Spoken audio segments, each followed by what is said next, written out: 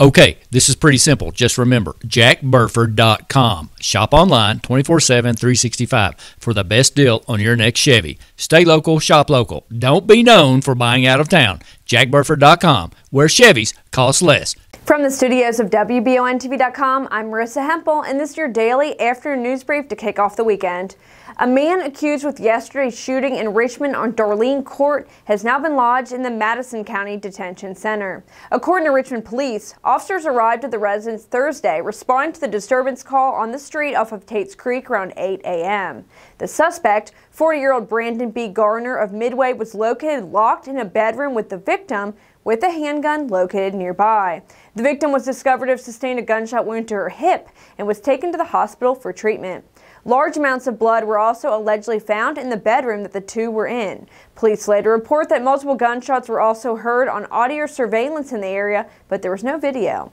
Following a search warrant on the Darleen Court home, 7 bullet holes and casings were located by officers. Garner is charged with first-degree assault, possession of a handgun by a convicted felon, first-degree possession of heroin after a powdery substance was allegedly located on his person. A man that was reportedly found missing was discovered dead Thursday by Wolfe County Search and Rescue. Last night around 6 p.m., the Wolfe County Search and Rescue team was requested to conduct the recovery operation for the local who had been reported as missing.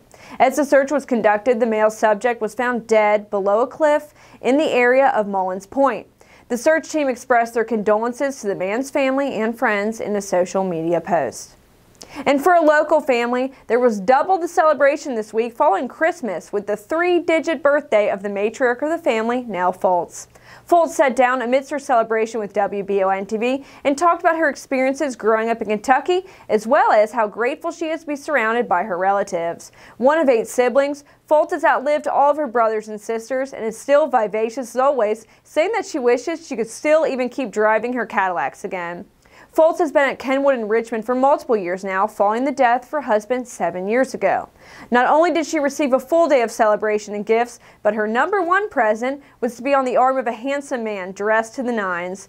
Watch the video up now to celebrate 100 years with Foltz and to hear her speak on the gratitude for her large family and the help of Kenwood staff.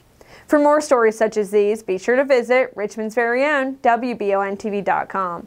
I'm Marissa Hempel.